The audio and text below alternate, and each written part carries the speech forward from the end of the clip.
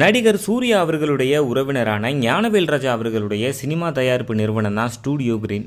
இந்த தயாரிப்பு நிறுவனம் மூலம் இதுவரைக்கும் என்னென்ன திரைப்படங்களை தயாரிச்சிருக்காங்கன்னு, அதில் வெற்றியடைஞ்ச திரைப்படம் எது, தோல்வியடைஞ்ச திரைப்படம் எதுன்னு இந்த வீடியோவில் நாம் பார்க்கலாம். உங்களை அன்போடு வரவேற்பது உங்கள் தமிழ் சேனல்.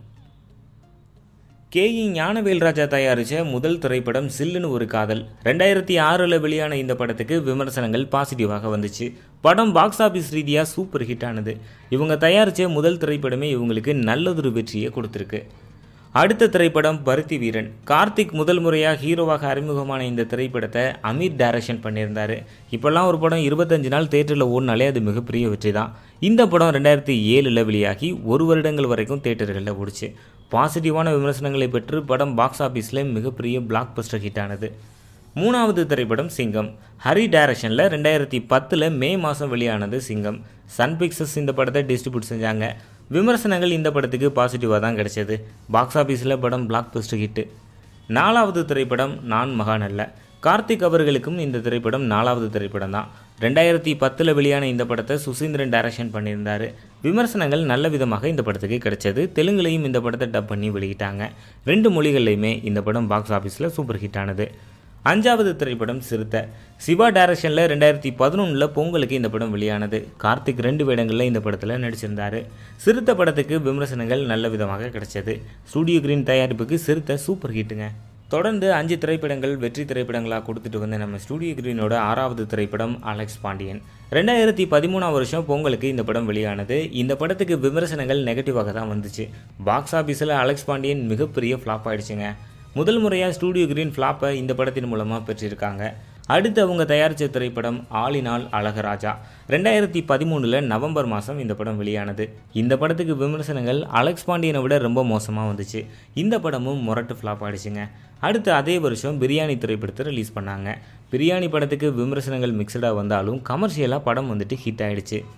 2 மொரட்டு ஃப்ளாப்புக்கு பிறகு பிரியாணி இவங்களுக்கு ஒரு ஹிட்டாக அமைஞ்சது. அடுத்து 9வது திரைப்படம் மெட்ராஸ். 2014 வெளியான இந்த படத்தை ரஞ்சித் அவர்கள் டைரக்ஷன் பண்ணியிருந்தார்.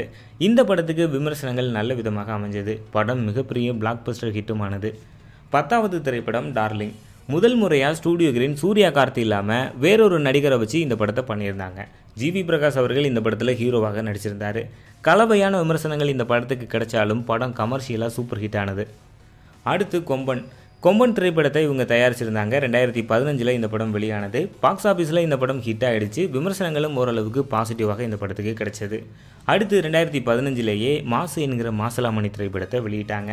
இந்த படத்துக்கு கிடைச்சது நெகட்டிவ் ரிவ்யூஸ் தாங்க. படமும் பெரிய அளவுக்கு ஓடலை. வெங்கட் பிரபு அவர்கள் டைரக்ஷனில் வந்ததுனால பலரும் இந்த படத்தை எதிர்பார்த்தாங்க. ஆனால் படம் மாஸ் ஃப்ளாப் ஆகிடுச்சு. அடுத்த திரைப்படம் இன்று நேற்று நாளை. விஷ்ணு விஷால் ஹீரோவாக நடிச்சிருக்கும் இந்த படத்தை ரவிக்குமார் என்பவர் டைரக்ஷன் பண்ணியிருந்தார். KS ரவிக்குமார் இல்லை, இது வேறு ரவிக்குமார். டைம் மிஷினை வச்சு நல்ல விதமான ஒரு திரைப்படத்தை தமிழ் ரசிகர்களுக்கு கொடுத்துருந்தாங்க. விமர்சனங்களும் பாசிட்டிவாக இந்த படத்துக்கு வந்துச்சு. பாக்ஸ் ஆஃபீஸில் இந்த படம் ஹிட் ஆகிடுச்சு. அடுத்த திரைப்படம் காதலும் கடந்து போகும். நல்லன் குமாரசாமி டைரக்ஷனில் விஜய் சேதுபதி இந்த திரைப்படத்தில் நடிச்சிருந்தார். விமர்சனங்கள் இந்த படத்துக்கு பாசிட்டிவாக தான் கிடைச்சது. ஆனால் பாக்ஸ் ஆஃபீஸில் இந்த படம் ஹிட் ஆகலைங்க. ஆவரேஜான கலெக்ஷன் தான் எடுத்துச்சு. அதே போல் கார்த்திக் சுப்ராஜ் டைரக்ஷனில் 2016 இறைவி திரைப்படத்தை எடுத்தாங்க. இந்த படத்துக்கும் விமர்சனங்கள் நல்ல விதமாக தான் கிடச்சிச்சு. ஆனால் பாக்ஸ் ஆஃபீஸில் இந்த படமும் ஆவரேஜ் கலெக்ஷன் தான். டார்லிங் திரைப்படம் ஹிட் ஆனதால் பார்ட் 2 எடுத்து 2016 வெளியிட்டாங்க ஸ்டூடியோ கிரீன். எதிர்பார்த்த அளவுக்கு பார்ட் 2 போகலை. விமர்சனங்களும் நெகட்டிவாக தான் பார்ட் 2க்கு கிடைச்சது. படமும் ஃப்ளாப் ஆகிடுச்சு. அடுத்து சிங்கம் 3 தானா சேர்ந்த கூட்டம் என 2 சூர்யா திரைப்படங்களை இவங்க தயாரித்தாங்க. அதில் சிங்கம் 3 100 கோடி வசூலையும் நல்ல விமர்சனத்தையும் பெற்று சூப்பர் ஹிட் ஆனது. TSK எதிர்பார்த்த அளவுக்கு போகலைங்க. விமர்சனங்கள் மிக்சடாக தான் இந்த படத்துக்கு கிடைச்சது. பாக்ஸ் ஆஃபீஸ் 90 கோடிகளை கடந்ததால் இந்த படத்தை ஹிட்டு அப்படின்னு சொல்லிட்டாங்க. அடுத்து ஆர்யாவை வச்சு கஜினிகாந்த் படத்தை பண்ணியிருந்தாங்க. கஜினிகாந்த் ஆவரேஜான அளவு தான் ஓடிச்சு. விஜய் தேவரகொண்டாவை வச்சு நோட்டா திரைப்படத்தை தமிழ்லையும் தெலுங்குலையும் வெளியிட்டாங்க. விமர்சனங்கள் இந்த படத்துக்கு பாசிட்டிவாக வந்தாலும் பாக்ஸ் ஆஃபீஸில் நோட்டா ஃபெயிலியர் ஆனது. அதுக்கு காரணம் அந்த டைமில் 2-3 தமிழ் திரைப்படங்கள் வெளியானது. இந்த வருஷம் ஸ்டூடியோ கிரீன் வெளியிட்ட திரைப்படம் மெஹந்தி சர்க்கஸ். நல்ல விதமான விமர்சனங்கள் தான் இந்த படத்துக்கு கிடைச்சது. கமர்ஷியலாக இந்த படம் ஹிட் ஆனது. கடைசியாக ரிலீஸ் ஆனது மிஸ்டர் லோக்கல். இதை பற்றி சொல்லவே தேவையில்லை. விமர்சனங்கள் படுமோசமாக வந்துச்சு.